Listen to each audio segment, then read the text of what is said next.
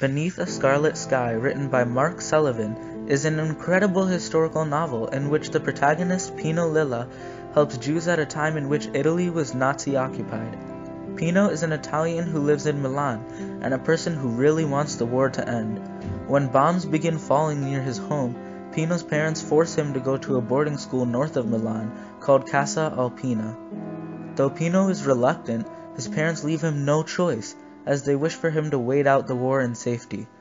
Pino makes a friend at Casa Alpina named Alberto Ascari, and Alberto teaches him to drive, while Pino teaches him how to ski. Alberto in the future becomes a world champion race car driver who wins Formula One twice. Father Ray, the priest who runs Casa Alpina, gives Pino the difficult task of helping Jews escape the Nazis by taking them across the border to Switzerland, at which point they're safe. Pino finds importance in this and is determined to stop the Nazis in any way he can, and saves many families, constantly bringing them across the border. Pino returns to Milan at his parents' request, but is shocked when they ask him to enlist in the German army with the Nazis. Pino is confused, but then understands when his parents tell him he can join a unit that does not fight, and then he can avoid the draft and the fighting. Pino is extremely against this, but agrees in the end. He gets injured after a bomb falls on a train station that he was stationed at. He goes home to Milan to recover and then sees a man having trouble with a nice-looking car.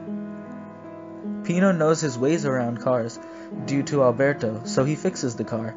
The owner of the car notices this and fires the previous driver and employs Pino.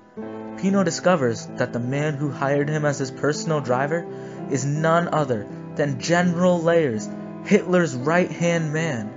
Pino becomes a spy for the Allies, recovering information by going around with General Leyers, and at the same time follows his love interest because General Leyers' maid is a girl that Pino met in Milan and loved very much.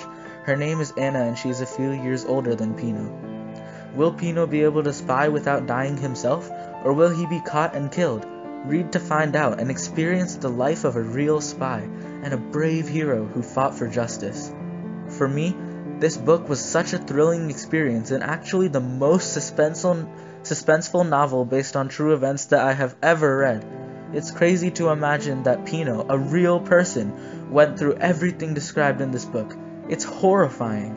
This book clearly illustrates how one person can impact a situation in such an extraordinary way, and it's so inspiring, especially since the events in the story are actually true. This book is full of suspense, thrill, horror, hope, love, inspiration, bravery, determination, and a fight for good. I truly would recommend this book. I implore you to soar.